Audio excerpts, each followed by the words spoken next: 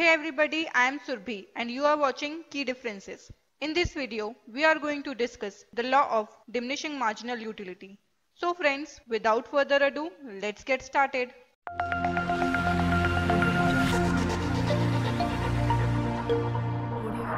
What is utility? Utility is the satisfaction which a person gets by consuming the commodity that he or she wants. Basically, it is the power of the commodity to satisfy human wants. It is also called as satiety.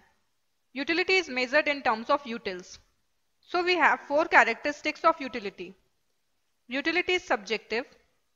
Utility depends on individual's own subjective estimate of the amount of satisfaction he or she is likely to get from a commodity.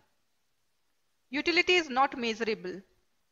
Because utility is a subjective phenomena, it cannot be measured in objective terms as satisfaction is immeasurable. Utility is variable.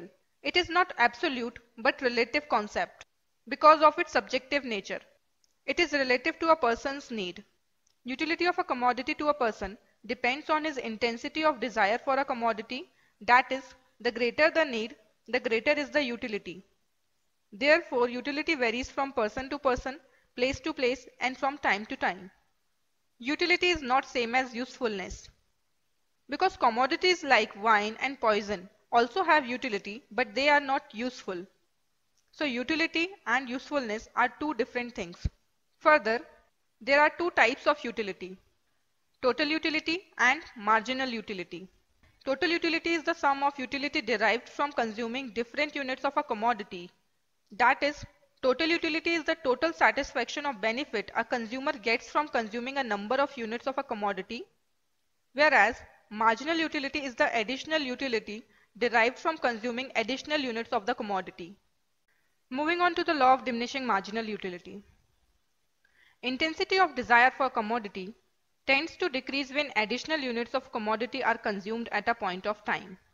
This is called as law of diminishing marginal utility. The law is given by Alfred Marshall. As per this law, marginal utility of a good diminishes as an individual consumes more and more unit of the good.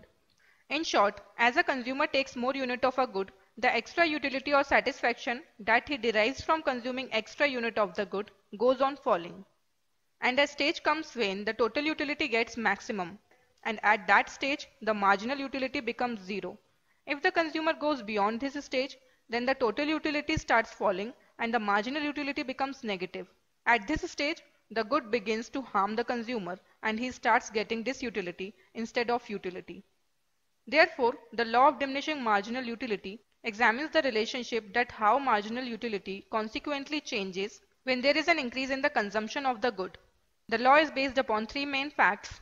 The first one is total wants of the consumer are unlimited, but each want is satiable. That is why as an individual consumes more and more units of a good, the intensity of his wants for the good starts declining.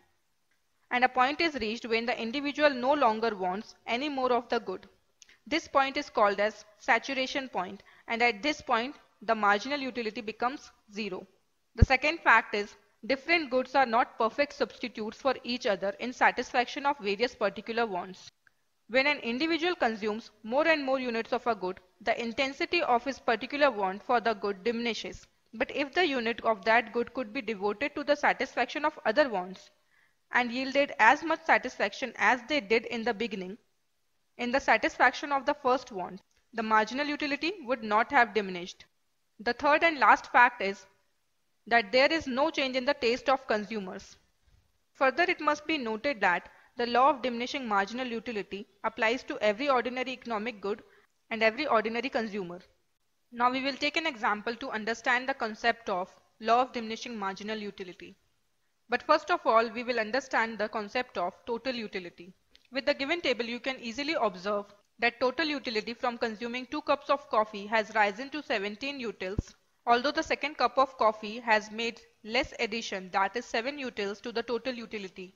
Further, as the consumer takes more cup of coffee in a day, his total utility continues to increase until the 4th cup. In this way, the total utility rises to 27 utils on consuming 4 cups of coffee. But if the consumer consumes more than 4 cups of coffee in a day, his total utility declines Hence, on drinking more cups of coffee, his total utility declines to 24 utils. As you can see in the figure itself, the maximum total utility is reached at this point and it remains constant at this stage. And when the next cup of coffee is consumed, it starts falling. Now we will talk about marginal utility. When the consumer consumes 2 cups of coffee in a day, his total utility increases from 10 utils to 17 utils. This means that the consumption of second cup added 7 utils to his total utility. Hence, marginal utility of the second cup is 7 utils. And as the consumer increases the consumption, the total utility goes on increasing until the fourth cup, after which the total utility starts declining and the marginal utility becomes negative. This implies that consuming more than 4 cups of coffee would give him displeasure. As you can see in the figure that on consuming the fifth cup, the marginal utility is 0, and when the consumer consumes the sixth cup, the zone of dissatisfaction is reached. Come, let's understand the relationship between total utility and marginal utility. In the first stage, the total utility is increasing at a decreasing rate and the marginal utility is decreasing but positive. At the second stage, the total utility reaches its maximum point and remains stable, that is, it neither increases nor decreases, and the marginal utility is 0. At the third and last stage, total utility starts falling and the marginal utility becomes negative. Moving on to the basic assumptions of the law of diminishing marginal utility. So there are two basic assumptions that we are going to discuss here. The first one is standard units. The law of diminishing marginal utility applies when there is a consumption of standard units. This means that there should be a consumption of 1 cup of tea, not 1 spoon of tea. Another assumption is that there has to be continuous consumption of the commodity. For example, if a cup of coffee is consumed today and another cup of coffee is consumed tomorrow, this won't be regarded as continuous consumption. So friends, this is all for today. I hope you liked this video, and if you did, please do give it a thumbs up and share it with other people. Also, if you are new to this channel and wanna get more such useful videos, consider subscribing this channel and also hit the notification bell next to the subscribe button so that you are notified every time whenever a new video is uploaded on this channel. And if you have any queries or feedback for me, feel free to leave in the comment section below. Until next time, this is me, Surbi, signing off.